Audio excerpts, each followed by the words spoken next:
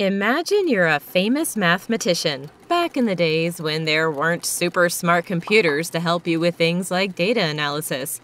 All you had was a punch card system to help, but it still needed to be done. And even if you were super smart, like everyone else, you had to start somewhere when learning how to analyze data. Data analysis can seem a little daunting. Even genius statisticians who went on to become famous for their achievements once had no idea what it was all about, apart from the need to learn. And there's a lot to learn in data analysis, with all the different types of tests you can carry out, each with different uses and needing different types of data.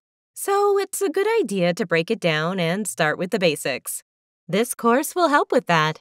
On a very general level, data analysis falls under two categories: qualitative and quantitative. They each use their own statistical techniques and types of data. The type you need depends on what you're trying to do. Let's start by looking at these two main categories of data analysis: what kind of data you can expect to find, and what kinds of things they can be used for.